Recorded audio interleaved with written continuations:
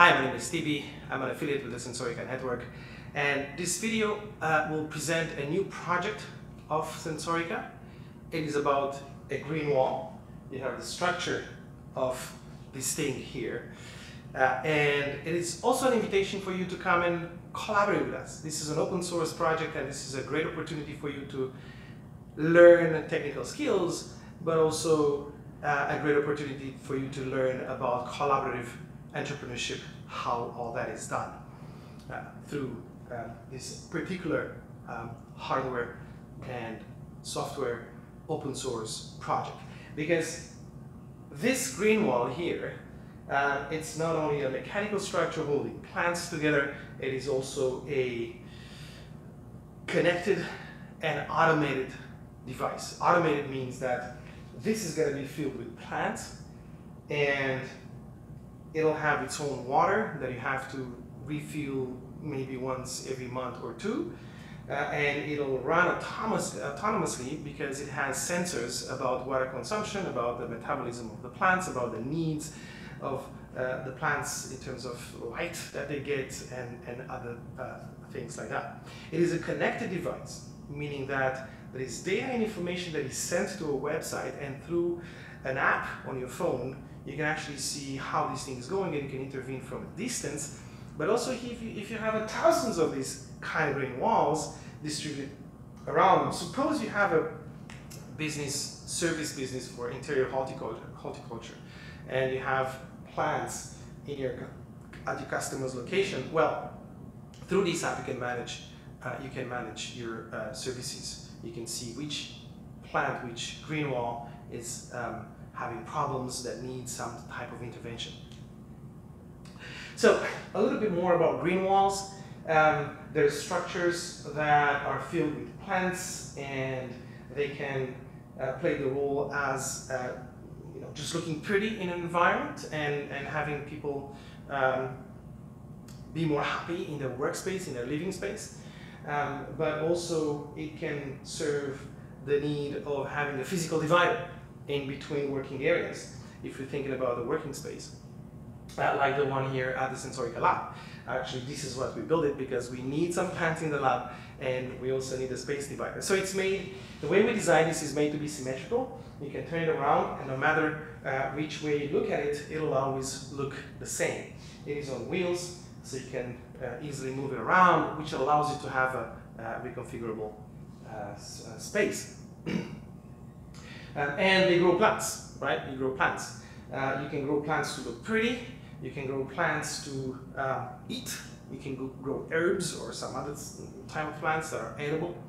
And another important feature of this particular green wall is that it cleans the air. It filters the air. And when I say filters the air, it's not just the dust particles that you find in the air, but it's also the volatile chemicals that emanate from your surrounding materials like plastics, carpets, and every other nasty thing that you have in your space, including the stuff that comes from the outside, from cars, from the streets, and from industries around you.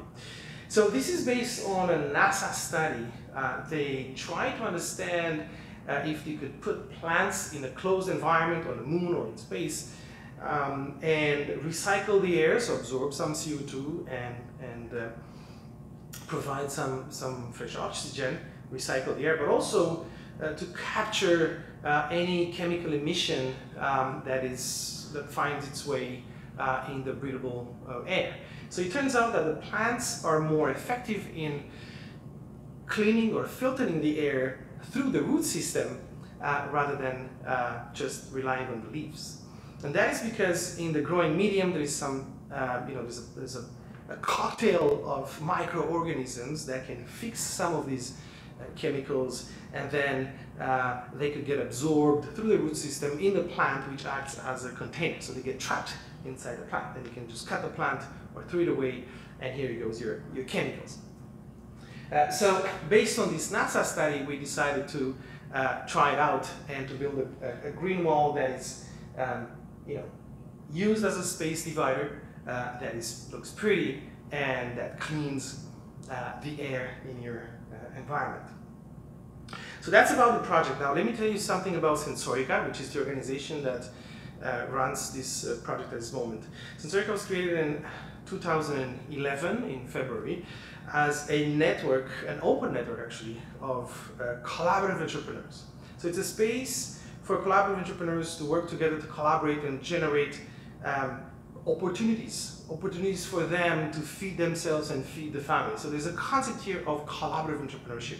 And Sensorica is this environment that contains all the activities of different collaborative entrepreneurs throughout the world that collaborate together to create these new opportunities that could be commercial ventures, or what we like to call collaborative and open enterprises. So Sensorica, you can see it also as a sort of an incubator for collaborative ventures, and all these ventures, they exchange materials, resources, designs, they remix stuff from different projects in order to accelerate the path to market, accelerate the development of something of value that would one day be exchanged somehow and generate something in return, some sort of benefit, some sort of revenue that allow these collaborative entrepreneurs to build livelihoods, to build their lives and feed their families. So that is Sensorica. Now, this particular project, the way we develop it, has three main stages. The first stage, and this video is about the first stage. First stage is about building the mechanical structure, stuff that holds the plants inside, which is this wood structure over here. The second phase is to put a piping system through which the water and the air will be driven to the plants. Okay, so there's going to be a tank, water tank inside, and some pumps and some water sensors and moisture sensors, and there's going to be an air pump as well that is driving air inside every pot that is placed in this wall through its root system. That's the second phase, and we're starting the second phase now. Okay, so this video is also an invitation for you to come to the lab, or if you're not in Montreal, just join the community and participate in this second phase of putting the piping and installing the pots on this wall. The third step, it's about making it smart, automated, and connected. Meaning there's a bunch of other types of electronics and software that will be installed so that whenever the plants need water, they get more water from the tank. If the plants need more light, they can tell you. You can have some LED system to supply the excess light that the plants would need, nutrients, so on and so forth. So automate that part, and then data information is sent to a website. So through your phone, you can monitor your green wall. And if you have 1,000 of them, you can go to a dashboard and see how every one of these green walls do from a distance, right? And you can decide to address them physically, or maybe there is something you can do remotely to address the problems that might develop.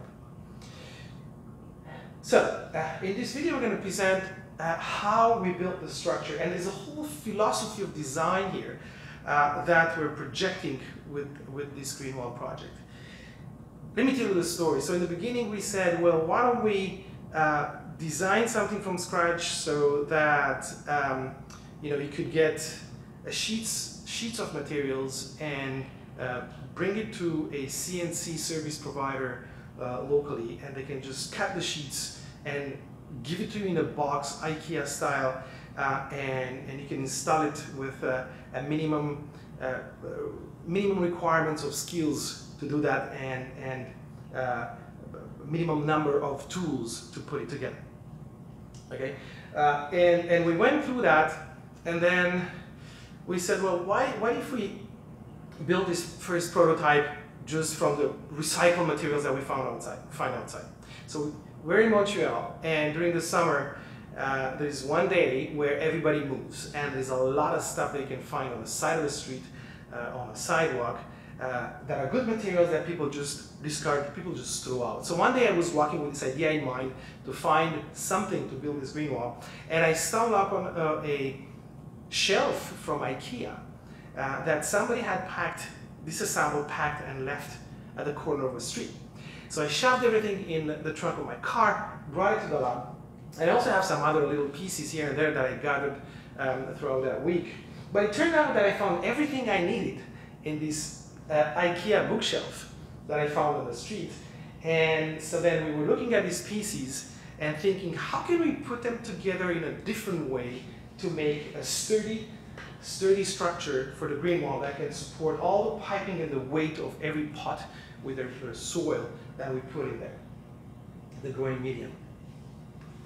And well, this is the result. And we created a design space with some requirements, meaning obviously it has to be sturdy, it has to be symmetrical, so no matter where you look from, it looks the same. Also, we wanted to be able to disassemble it and assemble it within 30 minutes. And we didn't want to use screws, nails, or glue. Okay? So how do you do that? Well, you just work with jointry. So we went on the internet and found a lot of information about how to put wood together just by creating these smart, wise, cleverly designed, let's say, joints. And it turns out we ended up with something that you only need a small hammer. There's no screws, no nails, no glue, no metal parts. It's just wood that is put together in such a way that holds through this jointry. And you just need a little hammer to disassemble it, put it back together, all that within half an hour. So we wanted to have it mobile because this is our lab prototype that we want to bring it in different places. So the whole idea here is, disassemble it, shove it into the trunk of your car, which could be a small car, bring it to another location to show it, and have some, hackathon or something, to get people excited to collaborate on this thing. We're collaborative entrepreneurs. We want people to look at it, to touch it, to smell it, to get excited about it. But also as a product, later on, if you think about making a living by selling or servicing such green walls, well, we want them to be, from the start design, to be easily disassembled and assembled, and that could be done at the customer location by the customer with no need of a technician with special skills, right?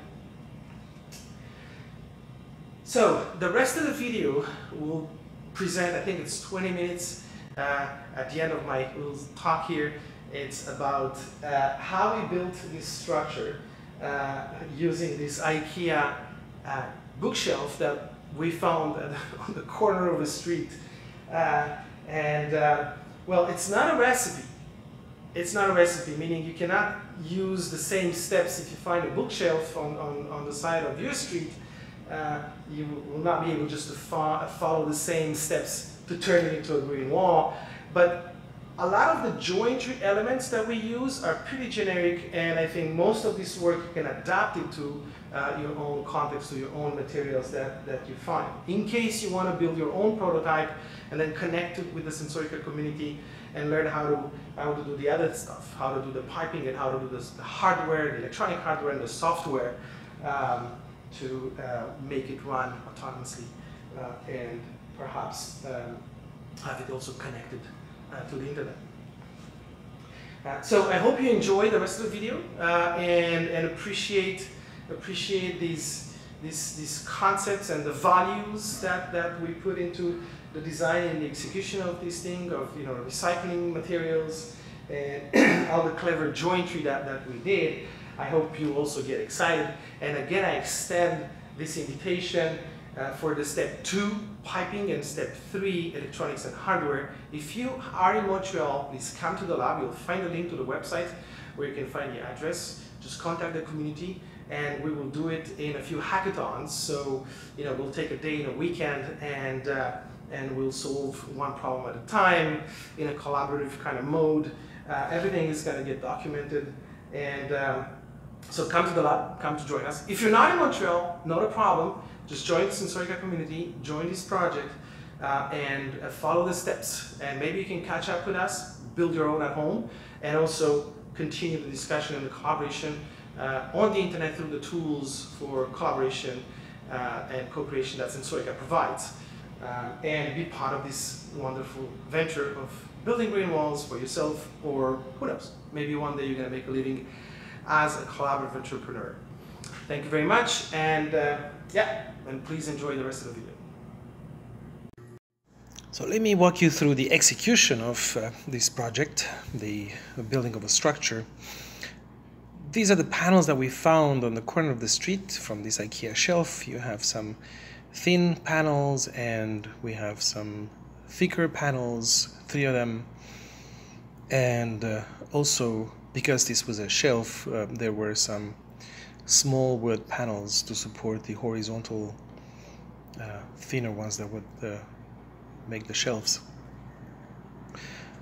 And this is a brainstorming of how to put these panels together into a green wall that is symmetrical on both sides. So the idea is to make a box at the bottom and have 2 vertical panels supporting the pots and a piping that drives water and air to them. So we decided to go with a half lap joint that would connect and make the box. So we would have to cut trenches halfway through the small panels, also halfway through the larger panels in order to connect them, and it makes a very sturdy structure. This is how almost the end result looks like. So we began by processing the smaller panels, cutting these trenches into them. I marked the depth of this trench with some paper tape, and we decided only to use very simple tools like this table saw. I'm just doing here the first cut, and we decided to put a stopper so we could do all 5 of them in series, one after the other. So this is the first cut of the panels. And then we use a scrap piece just to make sure we tune the saw table to the proper width.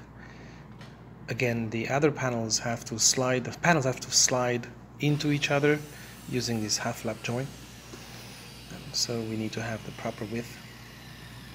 Once we have the good measurement and the good calibration on the table saw, we just go ahead and do it 1 panel at a time.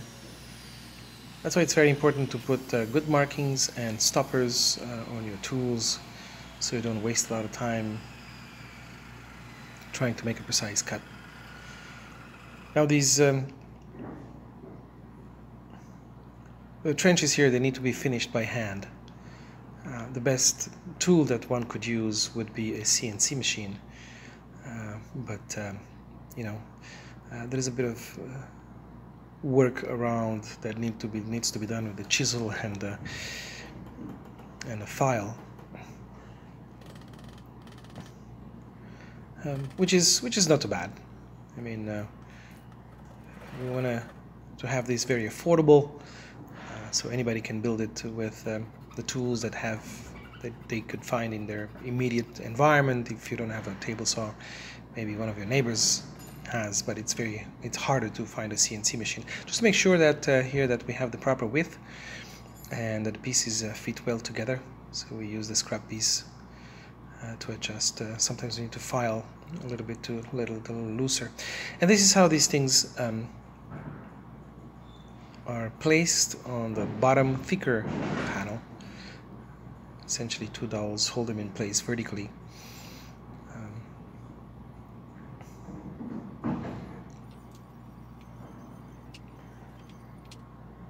This is how the panels look when everything is assembled, and now we have to process the vertical, longer and thinner panel. Again, do some markings with paper tape. Make sure we have the proper width.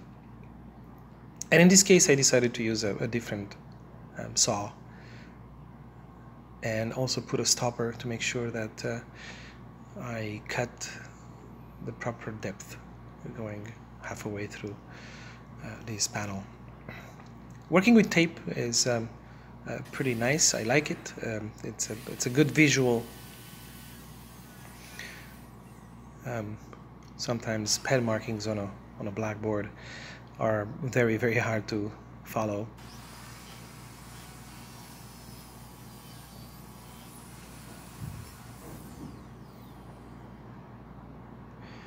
This task could be also done with the table saw that I used before.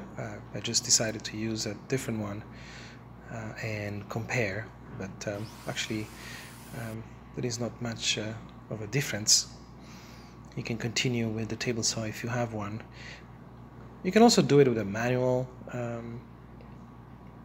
saw that is not fixed, but it would be harder to do straight cuts, obviously. With maybe a bit of time and attention, you could probably do it well.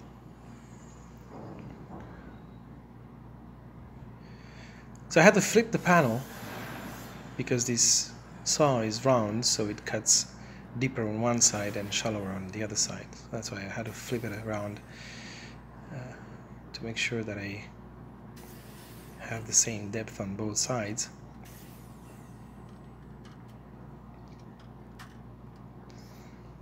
And then the next step is to take out the middle part and test it out, make sure that I have the proper width.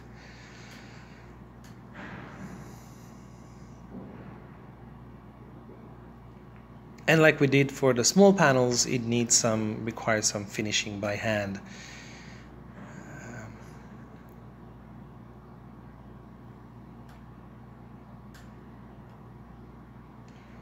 Now the panel will go in the lab, and chisel time and a bit of filing just to make sure that these cuts are nice and straight.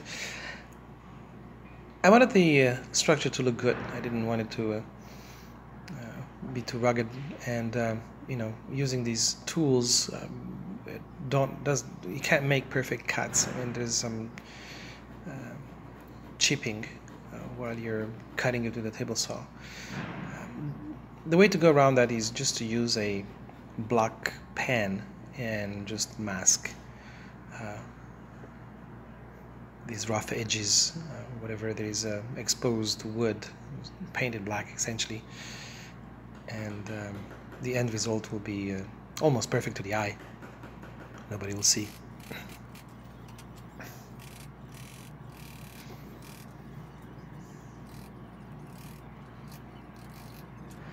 So it just takes a little bit of time some post-processing time here to finish the trenches, but in the end we have a pretty nice result. Again, a CNC machine will do the job from A to Z, but it's expensive and not everybody has access to one.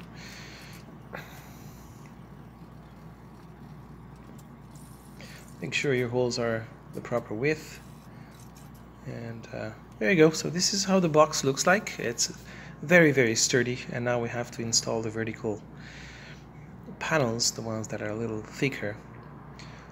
So we decided to use a task tenon joint to hold them together, and this is how it's done on the inside of the box.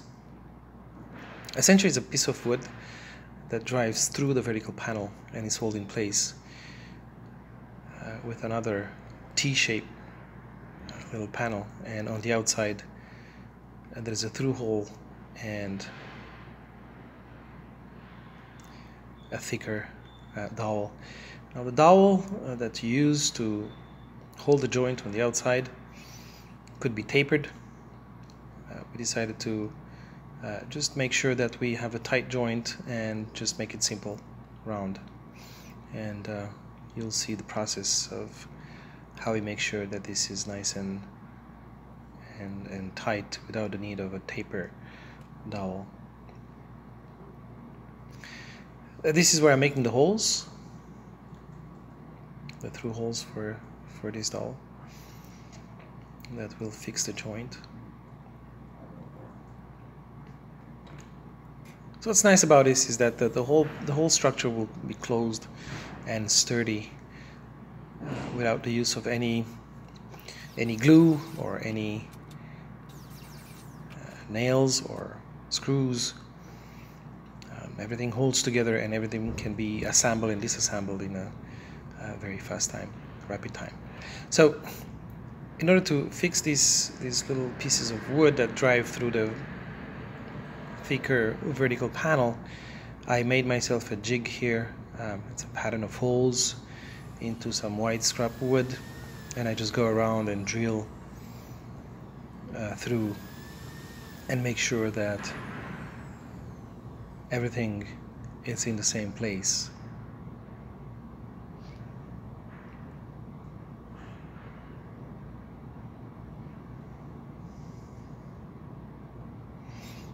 And then we have to drill through holes to hold it in place, as you can see, but we'll do that at the end and you'll see the reason why. And the reason why is to make sure everything is nice and tight. So this is the end result, and now we will have to cut the square holes into the vertical panels, which is not an easy job. It's a little tricky. You have to make sure you have the proper measurements in place and do the proper markings. Again, I like to use tape here. Now this vertical panel is empty inside, so I will cut a square hole on the upper side and then flip it over and cut it again on the other side to make a through hole, and we have to do 2 through holes per panel. Always make sure that it fits. It has to fit tightly. This piece of wood that goes through it. So it's a pretty touchy job here. I'll use a drill to make 2 holes in this square area.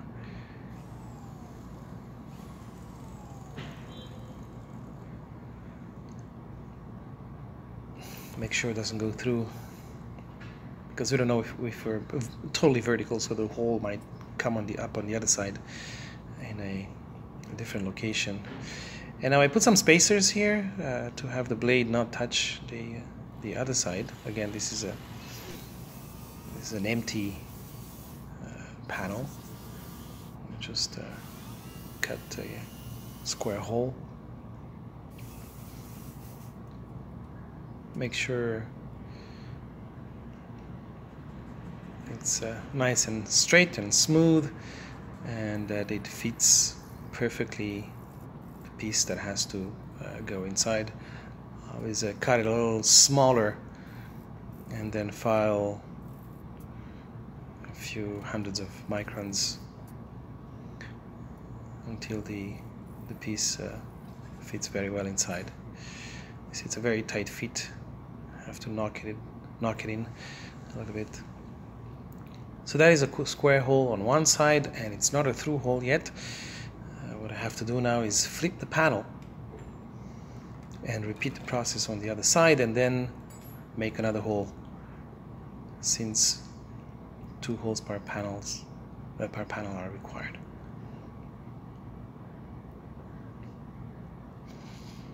Again, make sure you make the proper measurements. So table saw, a drill, a little hammer, measuring tape. That's almost everything you need to build a green wall similar to this one. And you will only need a hammer to disassemble and assemble it, and the whole process takes about 30 minutes, and everything folds. You can pile it up and shove it into the trunk of your car and move it to a different location. What you're not going to see in this video is the installation of the wheels. At the bottom you'll find information about these wheels in the R&D document of the project, and you'll find a link to this document in the description of the video. It was a very fun project. The design was a little challenging since we had some pretty tight constraints, no use of glue or nails or screws, and wanted it to be easy to assemble and everything else. It was a fun project to design and also to execute. The whole thing took a few days of work.